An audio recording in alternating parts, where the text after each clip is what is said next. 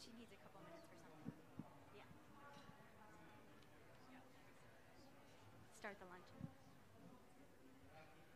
She's sending, well, and I'll take a couple minutes with my, yeah.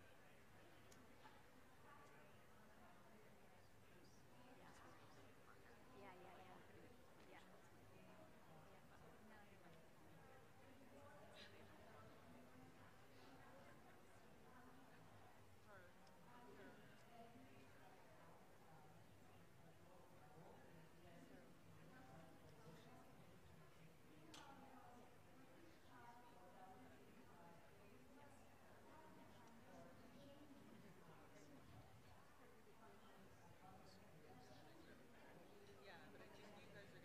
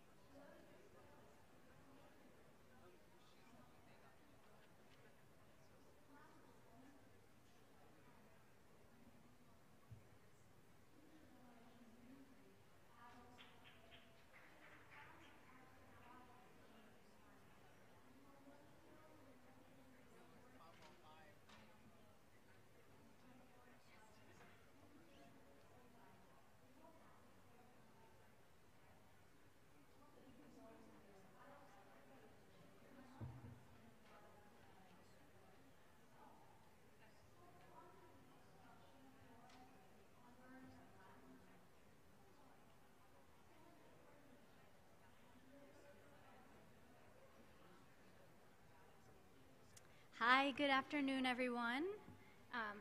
For folks hanging in the back, we welcome you to come in and join our session, A Pathway for Inland Waters. Good afternoon. And good afternoon to everyone in the room and here at COP15, and also to our friends and colleagues that are joining remotely online. I wanted to note we will be using Wordly today to translate from French to English, as one of our colleagues is from Gabon and will be speaking in French, and then we have a colleague that will be translating with him on the stage from English to French. And so if you have your phones and could put your, use the QR code to download Wordly, then you'll be able to understand the translation. And like all technology, just keep us posted. If it isn't working, we'll go analog, right? And thank you so much for standing in. Our translator had a medical emergency, and so we're doing a kind of a brief adaptation. So again, good afternoon. Welcome to everyone. I'm Tara Moberg. I'm a global freshwater strategy advisor with the affiliate of Nature United, the global affiliate of Nature United, the Nature Conservancy. And on behalf of our session hosts, Synchronicity Earth, WWF, Conservation International, Nature Positive, Shoal, and a host of other organizations, more than 20 organizations that really rallied for this message around inland waters, I have the distinct pleasure of welcoming you to this session today. We would like to begin our session with a land acknowledgement. COP15 is taking place on unceded Indigenous lands. The Kainingaga Nation is recognized as the custodians of the waters and lands on which we gather today. Tiohtià:ke, or Montreal, is historically known as a gathering place for many First Nations. Today, it is home to a diverse population of Indigenous and other peoples, and we strive in Canada and around the world to support the authority and capacity of Indigenous peoples to steward their lands and waters, which is critical for the future of healthy freshwater ecosystems and communities. Inland waters, communities, Indigenous peoples flow through every goal and target of the Global Biodiversity Framework. Our health and resilience are foundational to the success of the framework goals, yet nowhere in the text are they assured in representation, still appearing in brackets throughout the draft. We're losing our lake river, and wetland habitats at unprecedented rates, and with them their biodiversity. Since 1970, we've lost an estimated 83% of freshwater populations, 88% of megafauna like hippos and crocodiles, 76% of our migratory fish like salmon, and 88% of and 94% of our megafishes, including sturgeon and freshwater stingrays. And in the context of this COP, it's critical to understand that this is happening at twice the rate of,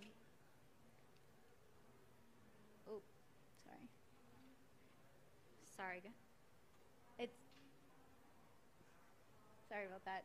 That it's happening at twice the rate of technological difficulty. Twice the rate of our, of our marine and terrestrial ecosystems. In addition to losses in freshwater biodiversity, the trends of conversion and degradation of these habitats threatens our own livelihoods and well-being.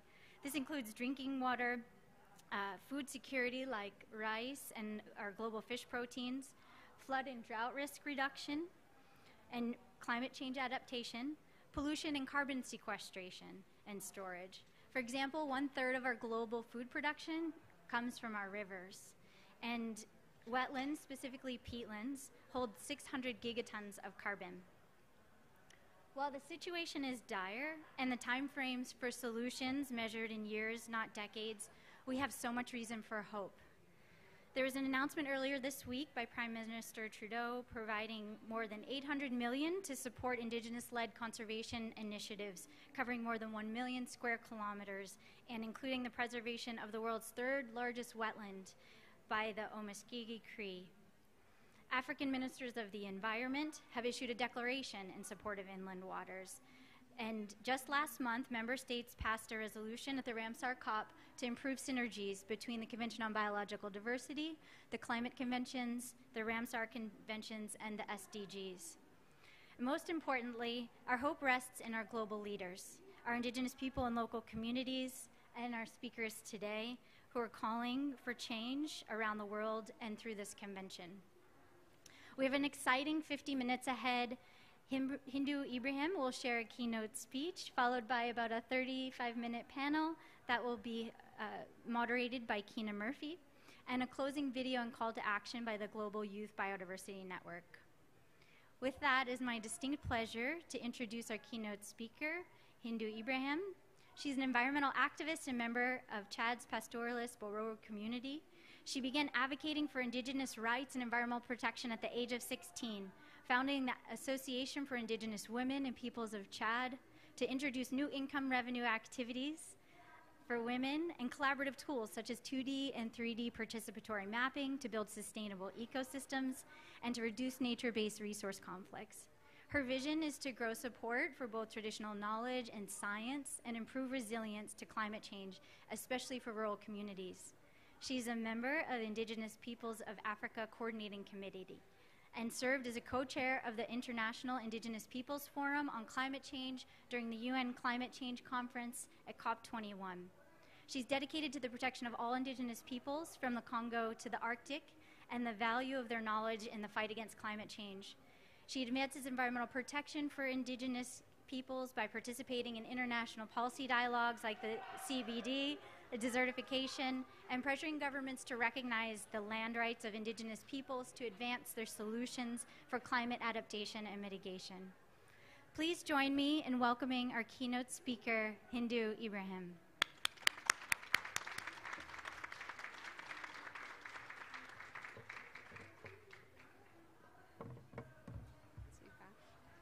Thank you very much, and good morning, everybody. It's really a great pleasure to be with all of you here. As an Indigenous woman coming from Chad, Chad is a landlocked country. And in my country, we are known also by the largest fresh water that is called Lake Chad. Lake Chad is the largest around all the Sahel regions, and it is one of the 5th largest fresh water in all Africa. We have more than 40 million people living and depending from this water. So for us, it is not only a lack, it is also a ending up of all our rivers where they can come and gather there. So you know how much it is important to do not discuss here the inland water. So they are just like excluding more than 40 million people if they didn't talk about it in this important summit of the biodiversity. So for us, sustainable management of the inland water, it's not only for one country or one community. For Lake Chad, they are talking about Chad, about Cameroon, about Niger, about Nigeria, but also about Central African Republic, where the rivers are taking the source. So if we protect it, that means we are protecting the ecosystems and the peoples who are living and depending from it. This year, we get a big flooding, and the flood starts from the Central African republics that come and ending up in Chad. So if we just ignore that in this scope, that means we are ignoring the bigger ecosystem around the world and ignoring the life and livelihood of the communities. So for these panels, I have just some key priorities to share with them and with you. So my first priority here in Montreal is how we can adopt the framework of the biodiversity protections that can be clear to combine all the ecosystem of the world who are critical. You cannot choose an ecosystem that you wanted to protect. All of them are interlinked. So you cannot put a priority in one and leave the other. As the Congo Basin, who is the tropical forest where the river is taking the power, ending up in the middle of the desert. So you have to protect all the way. You cannot choose. The COP here must remove the bracket into the inland water. It is not the issue of just one bracket in somewhere and another that can be negotiated and exchanged and deleted completely. That must remain in the negotiation scope. This is really my first message to the negotiators. The second priority is how we can continue the collaborations around all the priorities of the various ecosystem and his species. It is not only about the water that we are talking. We are talking about the different species that the water is protecting. You have the grass as a cattle herders. We move away from the fresh water during the dry season, but we come during the rain season, we move away. We come back during the dry season. That means it is a livelihood for us, but for also our cattle. In this way, it is protecting the various ecosystems that are living there, from the insect to the birds. At the same time, it must protect the in-water ecosystem, who is from the nice photos of the big mammals that we saw to the small fish who are there, because the combination of all that can help the water to be clear, to be sustained, and to sustain the rest of the species as they are interlinked. My third priority is how, from all the two of the previous at the international levels, we can move to the national and local level.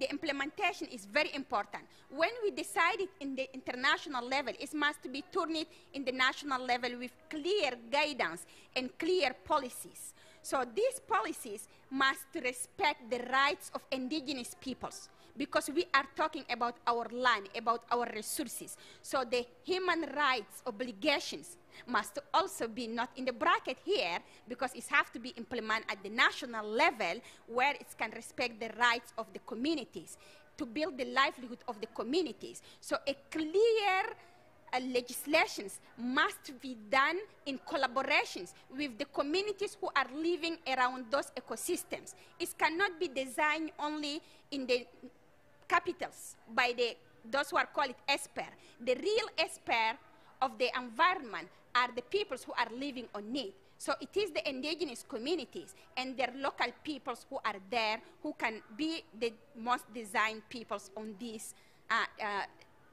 legislations. Let's move to my favorite. Do we have the slide in the screen? So my favorite is how we can do it, how we can implement it at the local level. So this is a sharing of the experience of what I did personally. I did a 2D and 3D participatory mapping. Here is the examples of a 2D participatory mapping, how it's come from. We combine the science knowledge, the traditional knowledge. This is a satellite image photo that I take. It is representing over 2,500 kilometers squares. So in this one, from the satellite imageries, we gather 116 community chiefs from men and women that also come with them, over 1,000 people, gather and put the knowledge there. It's completely different than a satellite image that we use just for the first data. And when you look at the map, you can see the different area of the water who are there. And from this water, you can see also a different crops, the forests who are sacred for the communities. The forest that can give us food as the trees that we can eat.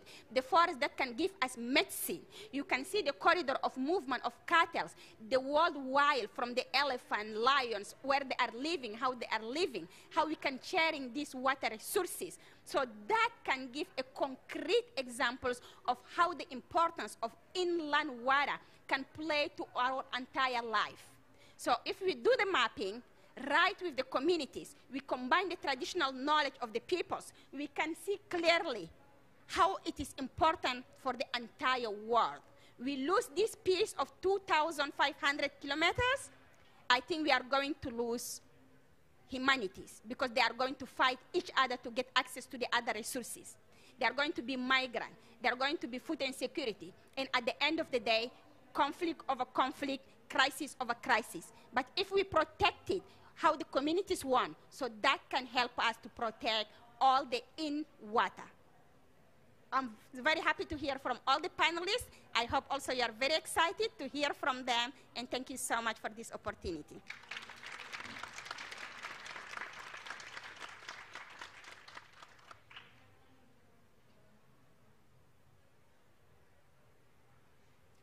Thank you so much, Hindu. I think everyone will agree that was such a brilliant start to the conversation today, and I'm sure really energized the panelists.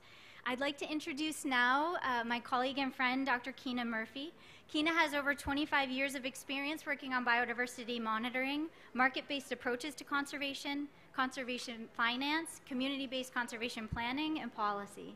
She holds a PhD in ecology and a master's in community and regional planning, and she is the Africa strategy lead for Campaign for Nature. Recently, her work is focused on how to develop innovative funding mechanisms for conservation.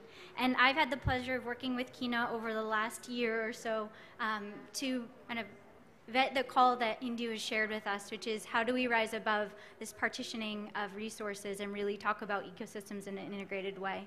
So with that, it's my pleasure to introduce Keena Murphy, who will share more about the panel. Thank you, Keena. Hello, hello. Thanks, Tara. Can you guys hear me? Yeah, I think you can. Yeah, so thanks so much for that introduction, and it's great to be here.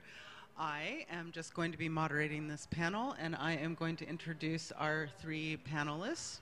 So to my left, and number one, we have Jean-Hervé Mbebe, and he is the Director General of Aquatic Ecosystems for the Ministry of Water and Forests in Gabon. He is the program where he has a program which is responsible for ensuring good ecological status of inland water and marine environment.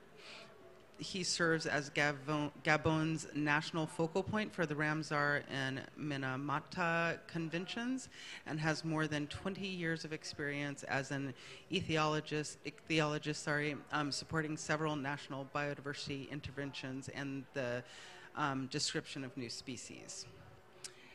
And then to my direct left is Christine Smith-Martin, and she is the CEO of the Coastal First Nations, which is an alliance of First Nations on British Columbia's central and northern coast, and Haidai Gwai, working to protect our coast and rebuild a healthy coastal economy. She is a member of the Haida Nation and Lax Kw'alaam's community. Did I say that right? Okay. And then to my right is Maria Rivera. Maria Rivera is Ramsar Senior Regional Advisor for the Americas. Maria has 25 years of experience in national and international policy and on the Ramsar Convention on Wetlands. She has worked in conservation and sustainable use of wetlands at national government and intergovernmental organizations. At the Secretariat of the Convention on Wetlands, she leads global processes such as sustainable development goals and strategies with other multilateral environmental agreements, in particular the Convention on Biological Diversity. So that is our panel, and I hope I did an okay job there. That was my first run through. So I'm just going to start off with a general question for you all, and I think you can see there are microphones beside you. And that question is, how do you feel that the Convention on Biological Diversity is going to impact the conservation and restoration of inland waters? And sort of, if you could think of one thing that you would like to achieve, or you would like the CBD to achieve, what would that be? What would you like the global biodiversity framework to really put in place that helps inland waters? Does that make sense? Let's start with, yeah. Here.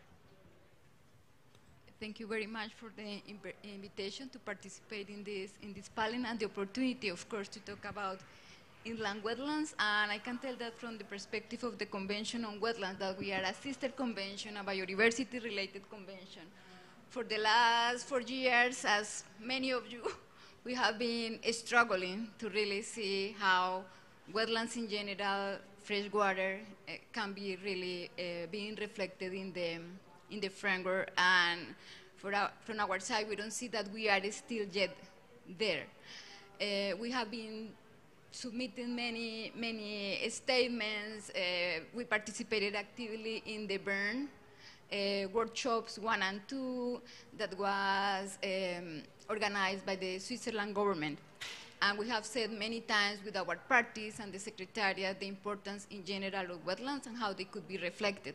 Of course, we have heard here, and we don't need to repeat the statistics. We know the information is there, the technical information is there. There are different players, actors. We have seen communities. Everybody's there. So what is the reason that inland wetlands are not really reflected? So from us, we are as well the lead agency for wetlands under the Convention on Biological Diversity. The program is not really more active anymore after the Aichi biodiversity targets, but we have a joint work program with the Convention on Biological Diversity that we expect, of course, to renew once it is adopted here, the Post-2020. So we see that is a great opportunity for all different players, conventions coming together and really having an impact. But we don't see at the moment that that is the reality. And we have seen that there are different reasons. And one of them is the lack of cooperation internally. We see we have different focal points of the different MEAs.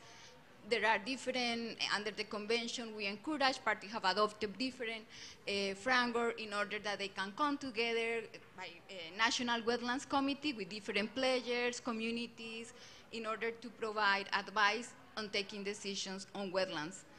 But at the end, we see that there is still isolation happening at those levels. So there are different levels. And here the level that we are talking is who is the decision making, who is taking the decisions now, and what will happen. Is government level is the one is here. And then you go to the ground, the communities, etc.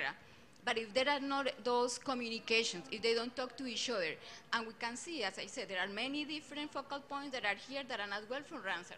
And we say what it is going on, why there are not inland wetlands or freshwater wetlands really reflected. And again, the answer is because they don't talk each other for most of the governments. So if there is not coordination at that level, how we can expect that they come here and bring national positions that are include other. So I can tell one or two examples in some countries in particular in the America that are more coordinated, and one example is Colombia, not because I am Colombian, but I worked with the Ministry of Environment in Colombia leading the convention for many years. So there are some countries that are doing that, but that is not the case. So it's still how we can just really work on those lines really effectively, because this is one of the an issue. It could, maybe it sounds to you that is not real, but I can tell you that is the reality. So one of the key elements, how countries can really come together with the same approaches when we are talking about biodiversity, because we have topics. Freshwater, marine and coastal, all ecosystem here. One is pushing for freshwater, others for marine and coastal, etc. But the thing is, what is the common element there that is from interest for all, is where all the effort needs to be put in place in order to have an impact. While that is not the case, it will be really difficult, of course, to move forward. Thank you. Thanks. I think that was a really great response, and it also speaks to something that Hindu pointed out, which is that I think fresh water is just that connective force, right? And that's what we're talking about here, is that we need to connect the way we think about protecting our environment and biodiversity and climate change. All of it needs to come together as one. And we need to also figure out how we connect our critical landscapes. So now I'm going to hand it over to Christina Smith-Martin, and she's going to give you a bit of background about herself and answer the question. Good afternoon. My name is Christine Smith-Martin. My traditional name is Hatiela. I'm Haida. I come from a clan called the Yaklanis clan in Haida Gwaii, and I'm the CEO of Coastal First Nations. I first want to acknowledge the beautiful territory that we're on, the Kani Haka, I hope I didn't butcher that too much, Mohawk Nation. Thank you for allowing myself and to be on your beautiful traditional territory, unceded territory. I want to introduce our organization and the work that we do. Coastal First Nations, we represent 11 communities across the North Coast, all the way from Haida Gwaii, Old Masset, Skidegate. I know some of you probably won't know where these are, but they're a pretty significant area. And then we move into the end of the North Coast, which is Metlakatla, Gitgat, Gitgatla, and then Central Coast, which is New Hulk, Wekino, Halschuck, and all of these communities have been working together since time immemorial. It didn't start when Coastal First Nations began. Neighbors in our communities have been working together for quite some time. It's really important. I think it was great questions that we had today. Looking at some of the questions and the anticipation of the questions, one of the pieces that we know in our community that the fresh water is just as important as the ocean water. And when we're talking about developing models, I can only speak from our communities and where we come from. The important piece that we always ensure that we're messaging out is it comes from the communities, because in our communities they know best. They are out in the waters every day and collecting data. The elders, the traditional knowledge that our keynote speaker talked about, combining it with science. Where we come from, we start from the bottom up. We go, and that's not meant in a bad way, it's community level first, and then we bring in the science, we ensure that it's embedded with traditional knowledge, which is just as important as the science knowledge. And yesterday you heard the big announcement of the $800 million. It's an investment into, not just into our communities, but into understanding that it really has to be Indigenous-led conservation, because we know our communities best. Then it goes upwards. So I think when we talk about these initiatives and they talk about the framework where we come from, it really has to be done by the community and then move up to the federal government, in which the announcement was yesterday. So I just really wanted to echo that from where we come from. And our communities are at the the marine plans and the land use plans are all done with our traditional leaders and with science, and that becomes their models from our communities. Thank you.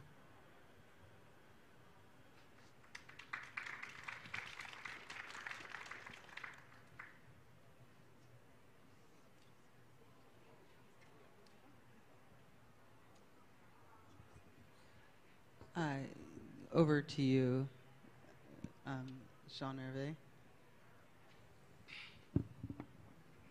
Thank you. I'm Jean-Hervé Mvebe. I'm come from Gabon, and I'm very excited to be here. And in my opinion, to preserve biodiversity is also to preserve biodiversity language. It's so I don't I speak in French because it's important for me.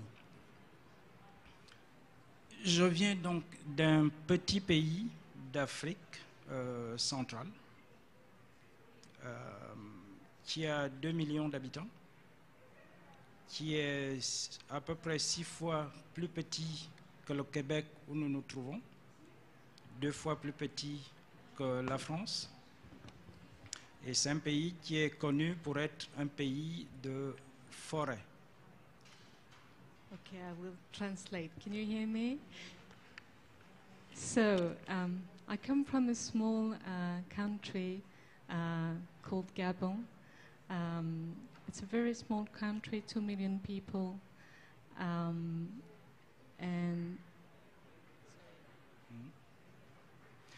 c'est un pays qui est connu comme un pays de forêt, surtout.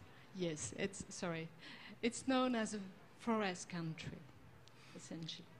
Ok. Souvent, quand on vend mon pays, on va vous dire c'est le seul pays au monde où vous pouvez aller faire du surf avec des hippopotames. Oh yeah, that's true. So generally, when people talk about Gabon, they say that's the only country in the world where you can surf with hippos.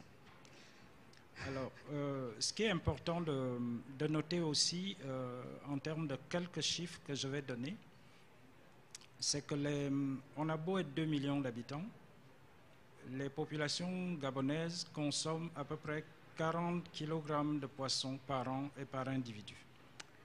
Okay. Here are some important figures. Even if we're only 2 million people, each Gabonese will eat 40 kilograms of fish per year. Mon pays aussi, c'est un pays où vous allez trouver une rivière tous les 500 mètres. It's also a country where you find a river every 500 meters. Alors, vous allez donc comprendre pourquoi les eaux douces chez nous sont quelque chose d'extrêmement important. So you can really understand why fresh water is very important in Gabon. Alors, nous, on est un peu embêtés par la CDB, parce que dans l'histoire, l'une des premières conventions qui a été signée est la convention de Ramsar, qui s'adresse en fait aux eaux douces principalement. So we're a bit annoyed by CBD because the first convention that was signed in history was the Ramsar Convention. Et ce qu'on note, c'est que la CDB fonctionne comme les humains vis-à-vis en fait de l'eau. On a toujours peur de l'eau. L'eau fait peur.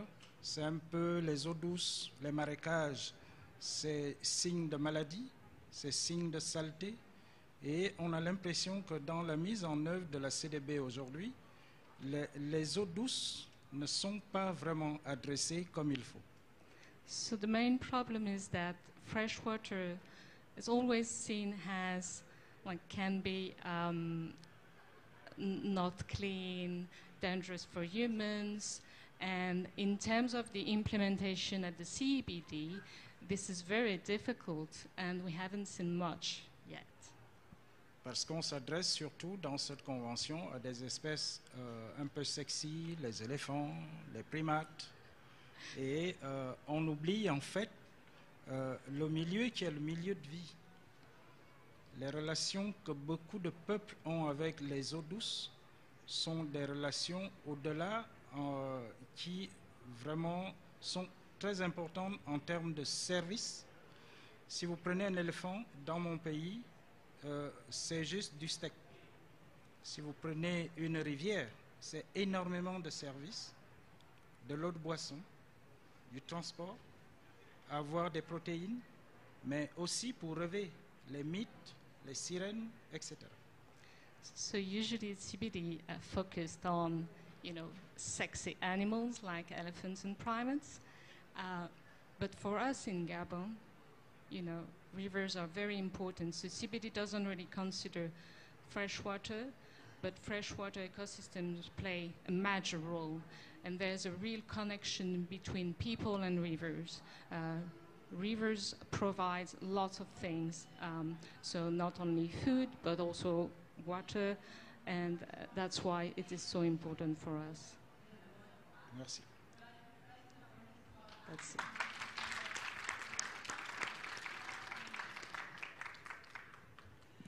Yeah, I think am I on? Yeah. Okay, sorry. So, I mean, you guys answered all of the questions that we had already in your one answer. That was really beautiful. Yeah, so we just have a few minutes left, and maybe, I mean, what you've all said is just so beautiful, and it's so really right on. It's amazing that we're here talking about biodiversity, and yet we've given so little focus to freshwater, which of course every living thing depends on, right? And we often say that oceans are an afterthought, but then freshwater is like an afterthought, right? So what do we need to do? Like, how do we really raise the profile of freshwater? What do you guys think are some of the solutions? What should we be working on? What should we be focusing on? How should we be getting the word out? Je comprenais? Yeah? Je peux avoir ma slide? J'avais quelque chose à vous montrer, mais très rapidement, ce que je peux dire, c'est que voilà. Cette slide, en fait, résume tout ce que j'ai envie de vous dire. Mon pays, c'est 6 bassins hydrographiques connectés avec tous les voisins, Guinée équatoriale, Cameroun et Congo. Okay, this slide summarizes everything I wanted to say. So my country, as you can see, there are 6 freshwater basin regions connecting the Gabon with all the other countries around. Alors, mon pays aussi, c'est des services, parce que la photo que vous voyez en haut, c'est la rivière la plus importante de mon pays, parce qu'il y a plusieurs barrages hydroélectriques.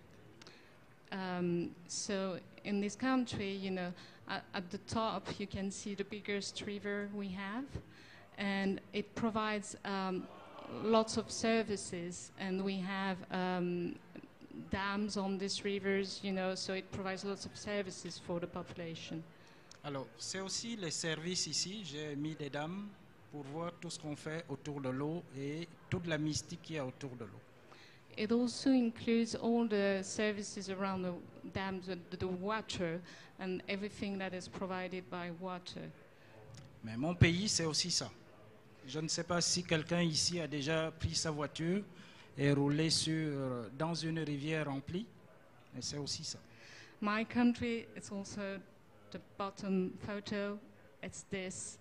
I don't know if any one of you has ever driven in almost a river like this, but my country is also this, floodings.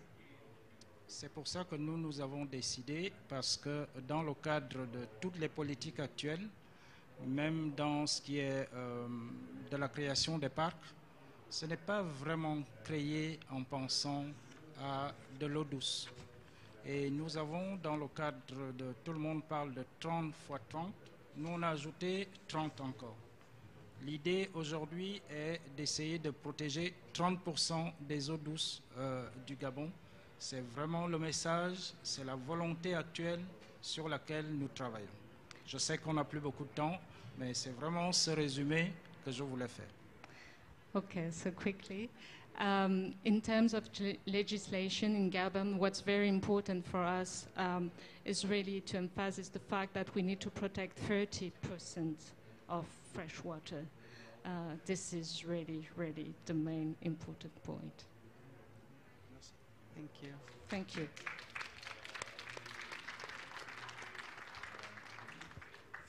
Thank you for that question. In our communities that where we come from, it's really important to understand that in our communities, the provincial and federal agencies that are responsible for checking on the creeks, checking on the oceans, with extensive, our territories are quite vast and extensive. And it makes it difficult for them. They aren't able to get to those places to look at the creeks, to look at the rivers, to look at the spawning beds.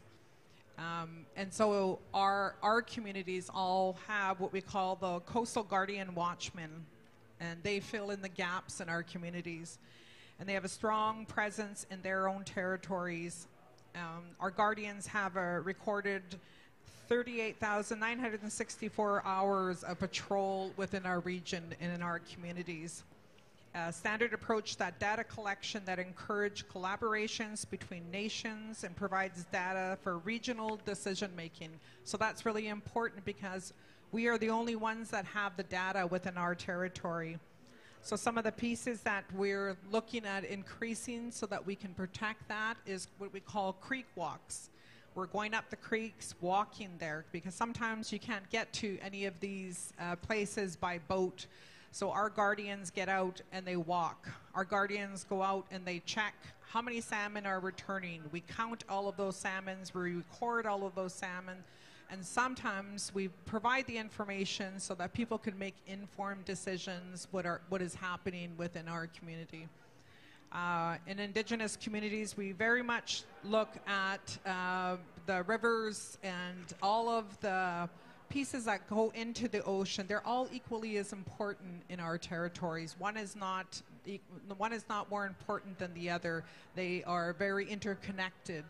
So all of our territories watch out for that, and that's really important. And that really provides for all of us a really comprehensive look at those rivers, those oceans, to ensure that we are maintaining and protecting and ensuring that there's an abundance.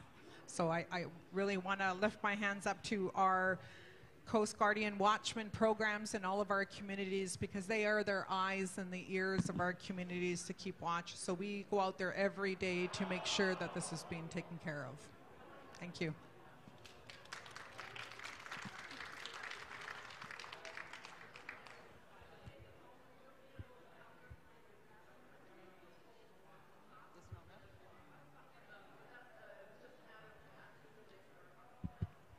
So again, from the perspective of a convention, of course, we see what it is important at this stage and is here and now. There won't be further opportunities. Is really to use existing mechanism. We have heard communities, different actors, players. The information is there, the mechanisms are there. So the message is use what it is right now in order to start. The other important element is what the director from Gabon has expressed, is really the political will and the commitment. Whatever it is, 30 by 30, start with something and put a clear measure. So all can work on that direction. So conventions are there, local actors are there, different players are there, and all can move together. So I think that those are the key messages, working together, but use existing mechanisms in order to move together and forward.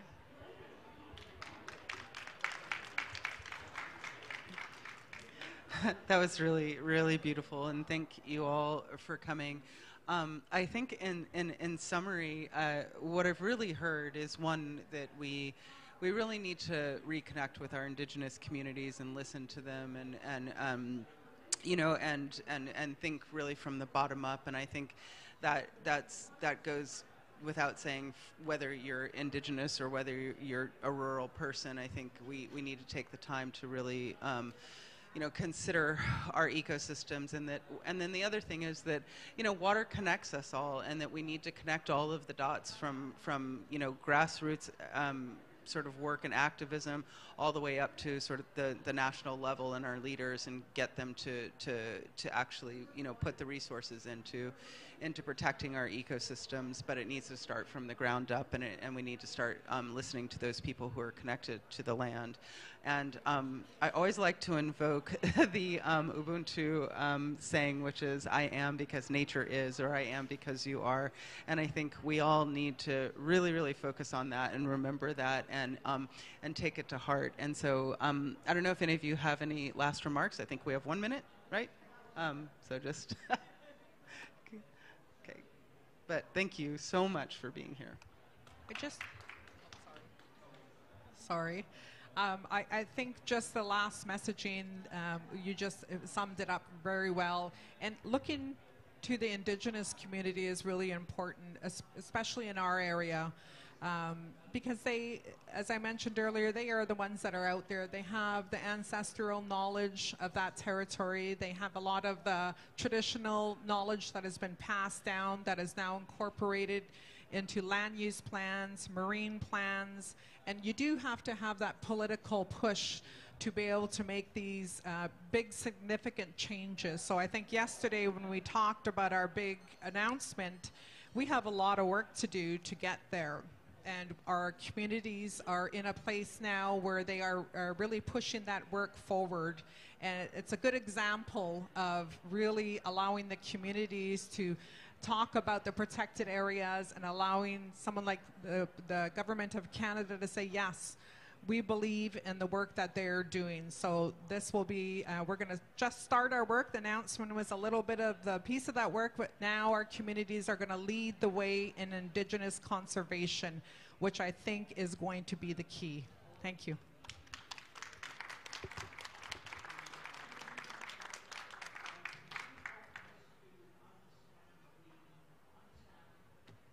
Hello, everyone. Well, thank you so much for that fantastic discussion that we just heard, for all these really important remarks, basically all calling to lift the brackets on inland waters. Forgot that I can take my mask off. A very quick introduction to myself. My name is Felix Feider. I'm a freshwater program officer at Synchronous the Earth, supporting locally led inland water or freshwater conservation around the globe. I now have the pleasure to introduce the next segment, a call to action, call for action from Indigenous peoples and local communities from around the globe, people that weren't able to join us here today in person. Basically a call to action to conserve inland waters, to protect inland waters. This video was pulled together in just a little bit more than 1 week, so really thank you a lot for everyone working on it and all those fantastic contributions that came in a very, very short time.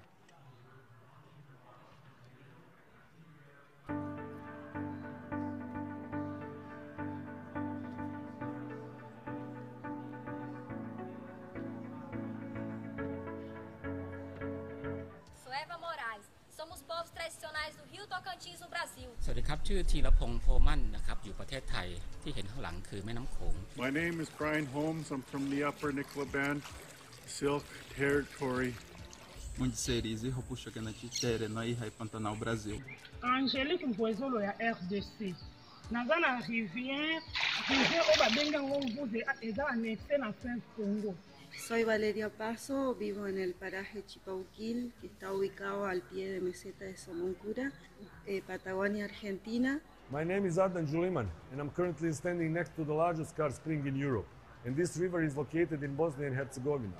Meu nome é Maria Cunha, eu moro no Rio Juruá, na Amazônia Brasileira, na região do Médio Juruá.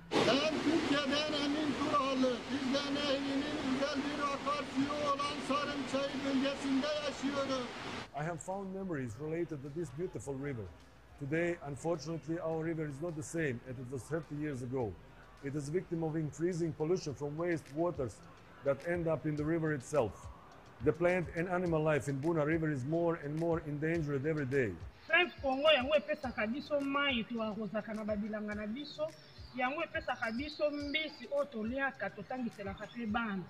Mais depuis présence yango tosokolaka yango tolambelaka depuis présence ya barrage toremarke toperdre baespèce ebele parce que mai ezokóma lisusu na point na yango te basable ekomi ebele na mabele barrage ememeli biso badifficulté na yango ezosenga fo tobatela richesse oyo bakoko na biso batikela biso fo toprotege yango mpe environnement. Quando maka kweti hapo chikoyo na obichi nyobo ke yano gobierno no misho quando maka ara uko yar singo kwechene pihachine esa iko kwekra meu eno maka mobo ichi yar shene en ibo hike howe en pon ho apen hiko kono ko ichi piha hiko pon Dora vya zali kilimi flora fauna seba komandando nedenenan kritik vadilerinden biridir.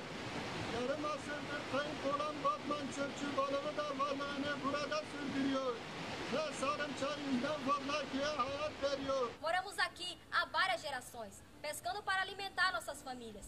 Esse pedral é um refúgio e o maior berçário de peixes na área, com peixes ameaçados de extinção.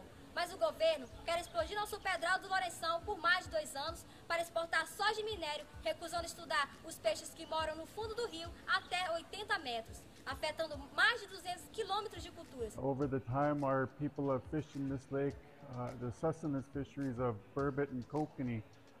We've seen changes to the water in terms of algae blooms becoming more toxic more often. The water temperatures are getting more extreme. Y tenemos especies únicas en el mundo, como la mojarra y la rana. Las amenazas que la especie que existe en el arroyo son los peces exóticos que no son del lugar. แม่น้ำโขงมีความสำคัญต่อประชาชนกว่า60 ล้านคนโดยเฉพาะเป็นแหล่งอาหารที่สำคัญของชาวบ้านริมฝั่งแม่น้ำโขงครับแม่น้ำโขงมีปลากว่า 1,200 ชนิดจึงเป็นแม่น้ำที่อุดมสมบูรณ์นะครับมีปลาหายากที่ใกล้สูญพันธุ์เช่นปลาบึกปลากระเบนปลาเอิญปลาเลิมและปลาอื่นอีกมากมายนะครับมีปลาโลมาแม่น้ำโขงด้วยนะครับที่ใกล้สูญพันธุ์แล้วนะครับ Nós fazemos um trabalho de conservação comunitária do pirarucu e das tartarugas, que são animais que foram muito capturados para venda e por isso foram quase extintos. Ao longo da minha vida, eu presenciei o número de peixes aumentar nos lagos. E hoje em dia, a pesca regulada do pirarucu gera renda para as famílias daqui. Trabalho de conservação comunitária como esse precisam de mais financiamento. Precisamos da Amazônia de pé, com rios limpos e pessoas felizes. Por isso, pedimos a vocês, protejam a água doce. Protéger l'environnement na biso. Pour ceux qui toza na mbongo te tokokoka ko protéger l'environnement na biso. สร้างผลกระทบในหลายด้านจึงจำเป็นที่ต้องมีการให้การสนับสนุนแก้ไขปัญหารวมทั้งป้องกันปัญหาที่จะเกิดขึ้นในอนาคตด้วย We need to protect these fresh waters. Pedimos a vocês que protejam os rios do mundo. Proteja nuestras aguas. Please protect inland waters. Pedimos a vocês, protejam os rios do mundo.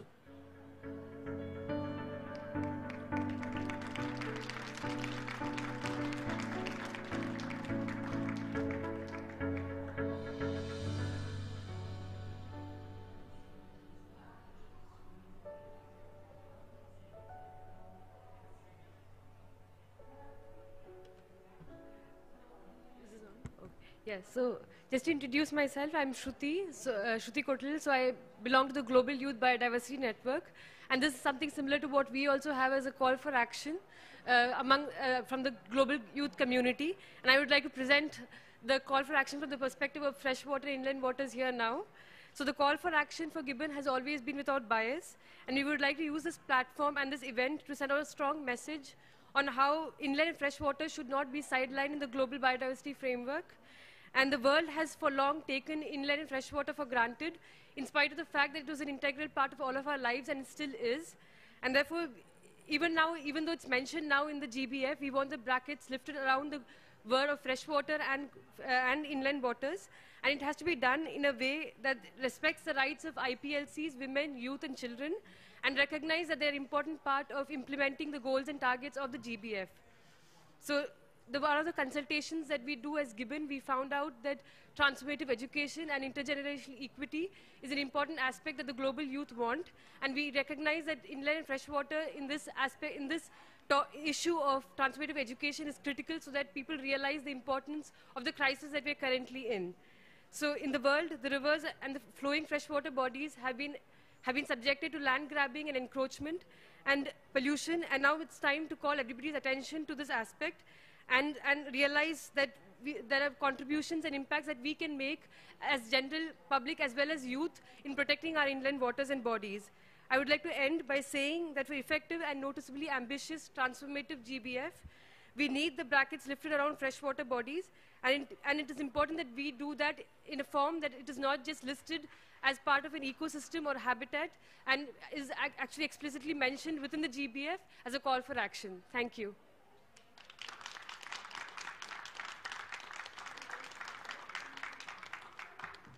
Thank you very much, Shruti, for that call for action and those very poignant remarks. That already brings us to the end of our event today. I'd like to give a really big thank you for everyone that took time of the really busy COP15 schedules to come and join us here today and listen to us. Thank you very much to our amazing speakers, to the fantastic moderation, to this amazing, everybody that really contributed to this event.